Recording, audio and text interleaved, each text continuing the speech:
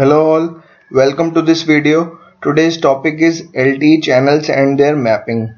So let's start the video.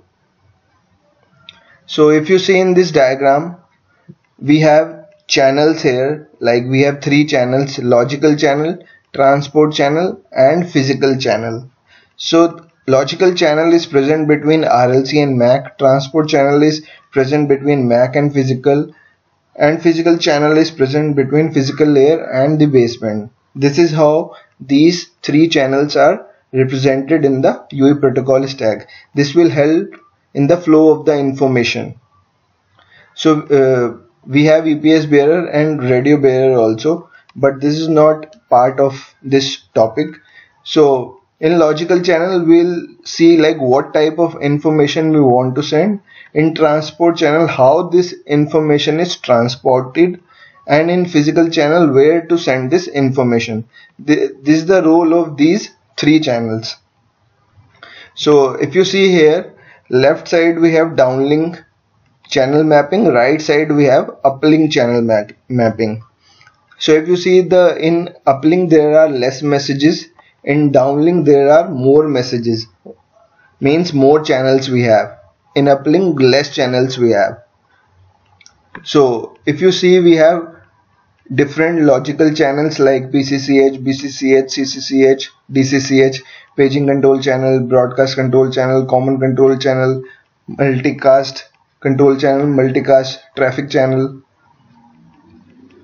In transport we have PCH, BCH, DLSCH, MCH. And in physical, if you see here, there are some channels which are only present at the physical layer. This is very important to understand, like PDCCH, PCFICH, PHICH. These three channels are very important, but these are only present at physical layer. CFI is control format indicator, HI is HARQ indicator, DCI is downlink control information. So you should understand these three channels. These are very important channels.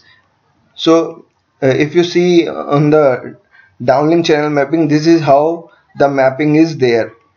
Most of the channels, logical channels, are mapped to downlink shared channel, and this downlink shared channel is mapped to physical downlink shared channel. So this is the most important channel, downlink shared channel. All the channels usually sends the data to this downlink shared channel. Broadcast information will send from BCCH, BCS to PBCH. In uplink channel mapping, we have like PRACH to RACH, like this is for RACH procedures, and PUSCH, uplink SCH, CCCH, DCCH and DTCH. This is how the uplink flow is there. And in this there is one channel PUSCH, which will help to give you UCI information, uplink control information. So this is the role of PUCCH. So this is how the channel mapping is there in LTE. There are lots of messages are present. So if you think this video is helpful for you, kindly like this video or share with your friends, and subscribe my channel so that all the videos you will receive on your mail and also on your mobile phone. Thanks for watching this video.